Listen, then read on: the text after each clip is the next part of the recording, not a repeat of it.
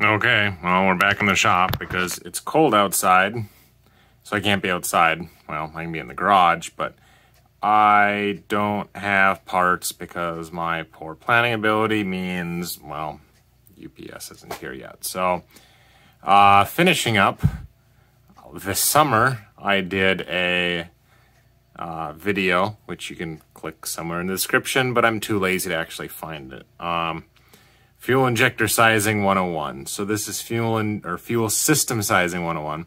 This is fuel system sizing 102 because we're going to go through the pressure demand from like the hose sizing perspective. Basically what I sized here was showing you how to size a pump based on a diagram with a horsepower goal depending on like the fuel and power requirement from a couple online sources. So what we're here now is, so you know how much fuel you need flow-wise, and you know what your chart looks like. You want to design your hoses and filters to be able to supply as little of pressure rise as possible for your application. So like I said here, this is a 42 PSI base system. We have a relatively efficient system that has 6 PSI of loss, and we have 10 pounds of boost. So we have 58 PSI at the rail. And really the example here I want to show is that if you run this pump at the true 13.5 volts, this 450 is big enough for your E85 car with 560 flywheel horsepower that'll run, you know, your mid to high 10. But you have to get all this stuff right.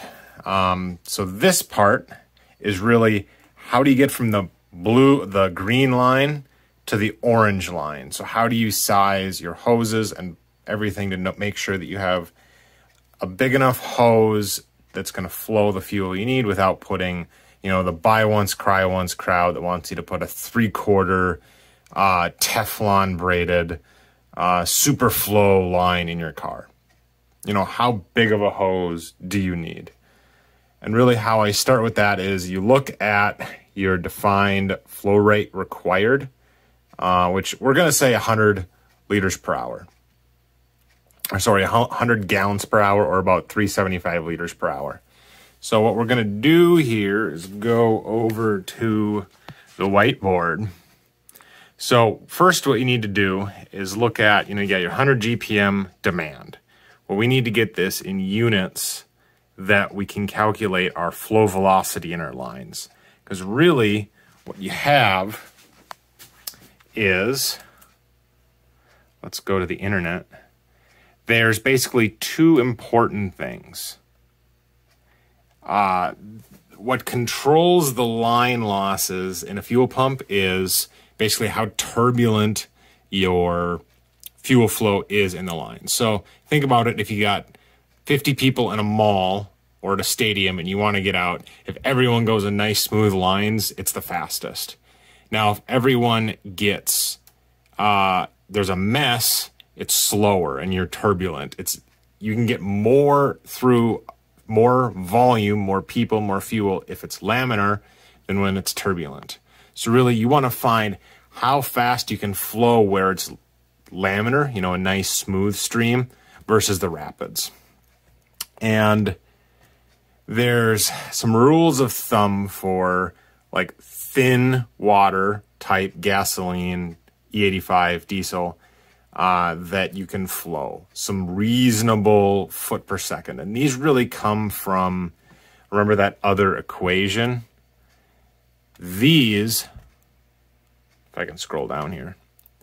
Now, if you really want to get crazy, you can go get your PhD in fluid dynamics and you can study the viscosity of the fluid, the Reynolds number, basically what that number is, where it goes from laminar to turbulent. You can do all these crazy equations, but really you're just wanting to know how big your fuel pump sizes are. You're not an OE engineer. You don't need to prove to your boss that you're not spending extra money. You just need a big enough system.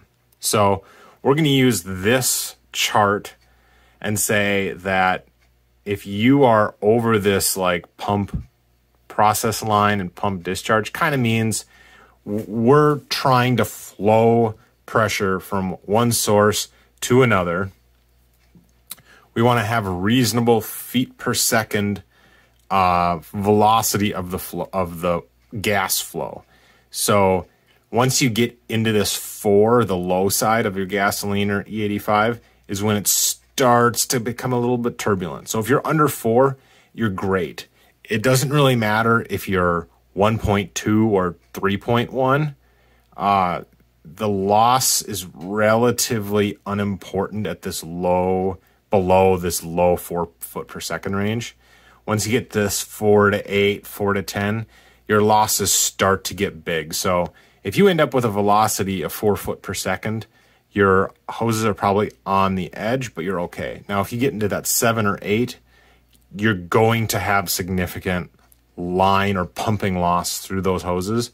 And if you're over 8 or 10, that's very turbulent, and you're going to take a lot of extra pressure to pump that gas from your tank to your injectors. So, you know, when you're looking at your diagram, you want to make that orange line and that green line as small as possible, but you don't want to just keep putting bigger and bigger lines in, because as long as you're under 4, you're basically fine. So how you kind of do that is, if you over here, you know, your gallons per hour of flow, 100 gallons per hour, 1 hour is 3,600 seconds. There's 231 cubic inches in 1 gallon of volume. So basically, if you have 100 gallons per hour, that fluid is flowing at 6.41 cubic inches per second.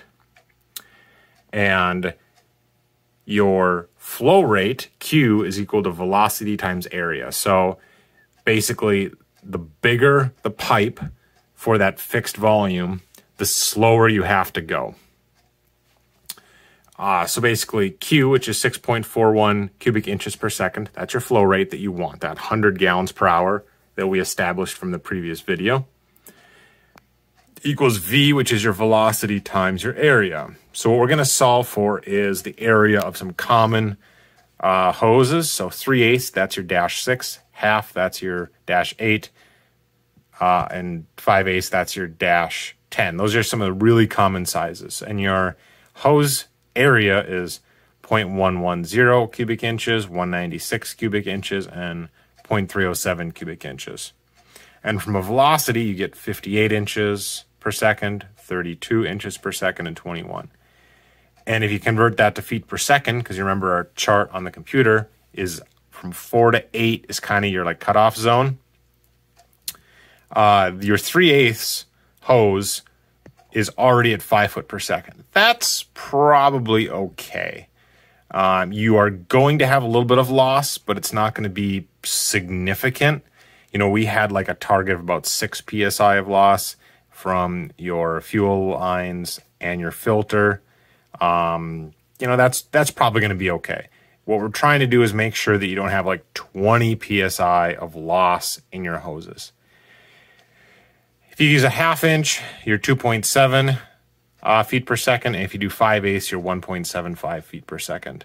So like I said, it doesn't really matter. Once you get to 1/2 inch in this pump, you can keep putting bigger hose in, but you're just adding weight and cost, basically. You're under that 4-ish threshold.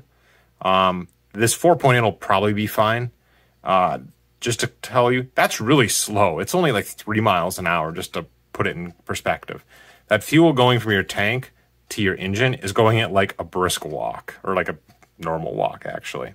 So in this case of the imaginary 3,500 pound car that's going high 10s on E85, that 3/8 hose is probably fine. Now, where it really starts to fall apart is, let's say you weren't comfortable that your pump was going to be big enough. You're going to maybe run higher boosts. So you're going to go look at a Walbro 525. So if we look over at the chart, I have that up. You know, you're going to be maybe, let's say you want 50 PSI. That's 120 liters or 120 gallons per hour.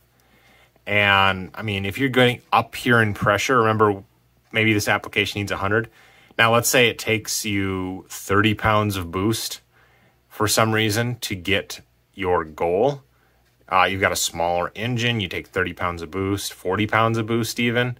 If you're running like 40 pounds base, but you for some reason still need 100 gallons per hour, your fluid flow is basically going to be continuous. So if you have a car that has maybe a 3.5 liter-ish V6, you're running crazy boost at it to get the time you want, like a 2-liter turbo thing, and you need to run 40 PSI, this 525 might be a great application for you to get that 100 gallons per hour. But, you know, we're going to say we want, for some reason, our application, you want a little bit of headroom.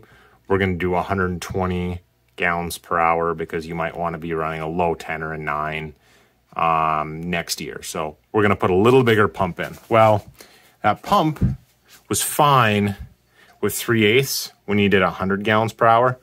Well, now you're at 120 gallons per hour, which is 7.7 cubic inches, which is about 70 inches per second, which at your 3/8 is about 6 foot per second. So you're getting into that range where you're probably still like borderline, but you're probably going to be okay.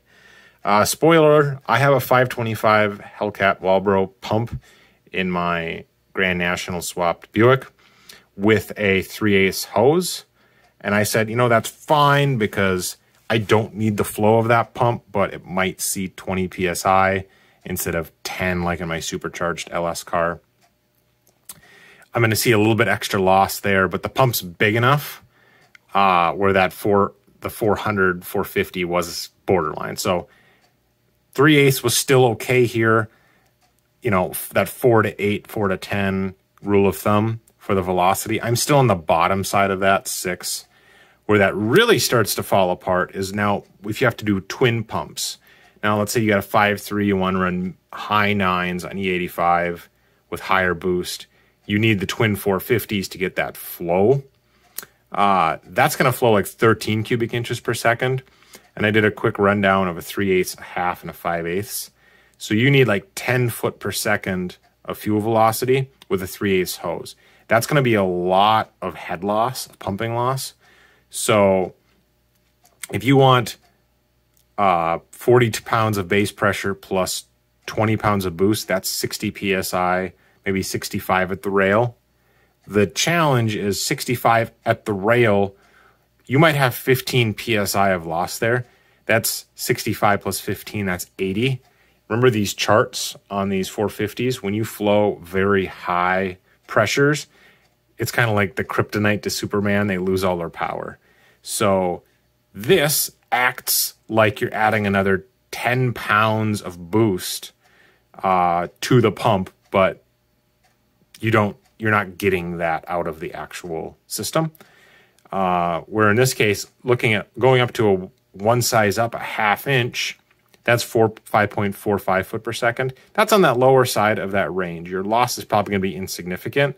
And if you go down to like a 5/8, that's 3.5 foot per second. So really, as a quick recap, look at what your pump flow is required for your power goal. Figure out what the cubic inch per second flow rate is. Stick it through your Q equals VA equation and run a couple hose sizes. This is relatively simple math. You can you can do these little grids that help break down the units, gallons per hour.